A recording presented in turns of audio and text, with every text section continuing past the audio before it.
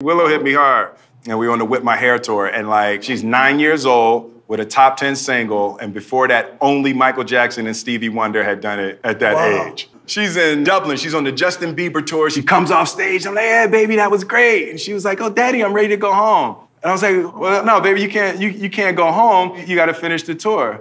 She was like, yeah, daddy, I'm finished. And I said, well, you can't be finished, babe. You know, you promised Mr. Jay-Z that, you know, you were gonna do the 30 days. And she was like, no, daddy, you promised Mr. Jay-Z. She went to her room that night, I went to my room. She comes down that morning, she shaved her head bald in the middle of her Whip My Hair tour. That song doesn't work so good. Right? I bet you get this shit now. I'm willing to get rid of my hair to end this shit. Yo, and I was like, I'm laying in front of the tank. She taught me such a valuable lesson. I was like, baby, I got it. Yep.